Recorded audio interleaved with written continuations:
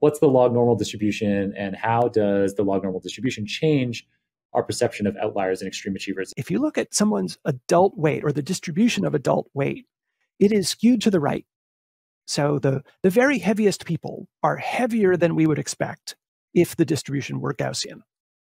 And there are a couple of ways to think about where that comes from, but one of them is a multiplicative growth model. So it's a little bit like compound interest, where you start the year at a particular weight, and maybe you gain 1% during the first year. And then you gain 1% of your new weight the following year. If you gain 1% every year, you don't grow linearly, you are growing exponentially. And if you have a group of people who are doing that over time, the distribution of their weights is going to start to spread out. The result of that is this log normal distribution where the extremes are bigger than we expect.